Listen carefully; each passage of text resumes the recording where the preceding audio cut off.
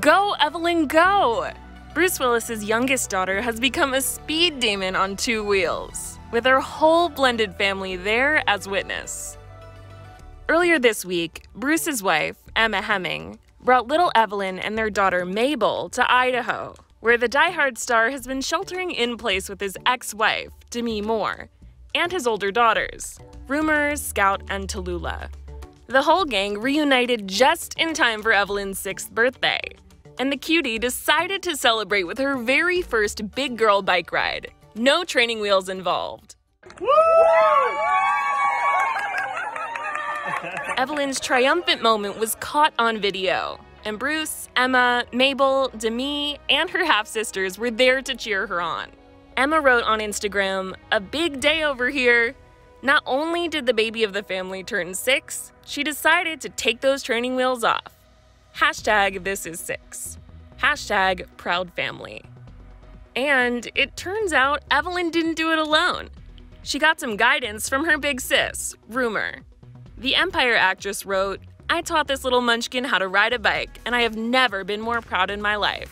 I love you to the moon and back, Evelyn Penn. Happy 6th birthday." Evelyn later celebrated her special day with a cake, and even partook in a family tradition, smashing her face into the icing.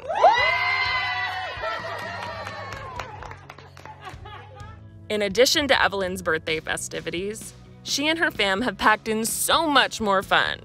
They've taken a ride on a 4-wheeler, done some archery, and even foraged for some wild mushrooms.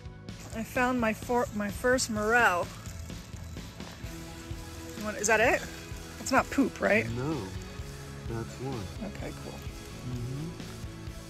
We're glad the whole gang is finally together now, and it looks like they're having the best time.